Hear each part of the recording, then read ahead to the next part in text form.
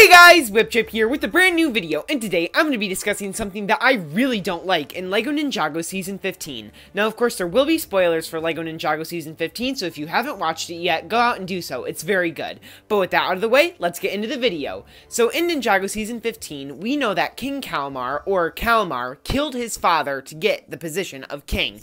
Now, this was a very awesome moment. I thought it was great, really upped the stakes for Ninjago Season 15, and was just an all-around great scene. Well, we all know the outcome of it. King Trimar is blasted and he dies. It's really sad to see Benthomar and his reaction to how Kalmar killed him using a trident that I'm gonna guess Trimar gave him. It's a very sad scenario and it is very emotional and also very tense, thinking that the Merlopians, the guards of the city, have the ability to kill each other using these tridents, or kill the ninja in this sense, or even hurt the people of Ninjago City as we see them using them on during the battle with the Merlopians. It is just very interesting to see just how powerful these weapons are.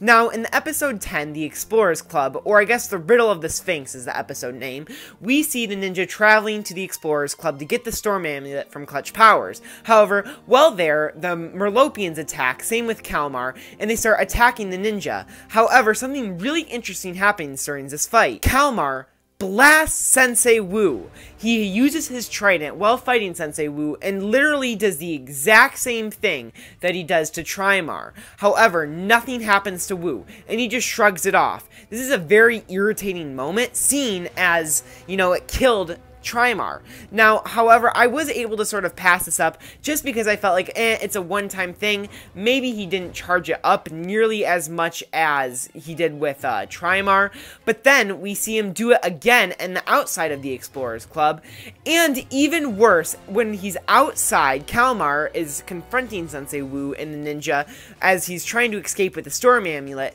He gets a hold of Misako and is about to blast her, and he charges up his trident more than I saw him doing with Trimar, and he's about to blast her, and then Sensei Wu goes in to save her, and he literally gets shot. Now, this is just super irritating to me, and it's not like this is the last instance of this happening, even though this is the biggest instance of it happening and the most irritating.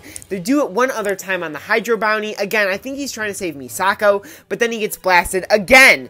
Now, it wouldn't be bad if it was like, sort of like it just didn't really affect them that much, sort of it was just like a stun thing, but no, we see one of the Merlopians hit Benthomar, and he's down for the count. He literally is kneeling because it hurts so much. And then also the same thing happened with Nia when he zaps the water. You don't zap someone with that trident and the water go crazy like that unless the trident really does some damage. But yeah, those are just my personal issues with this. I feel like this could be solved easily if they just sort of, you know, didn't have Wu get zapped that hard, or have him repeatedly get zapped. I'm kind of confused. Are they setting something up for a future season? I don't know. But yeah, that'll do it for this video. Thank you guys so much for watching, and have a wonderful day. Bye!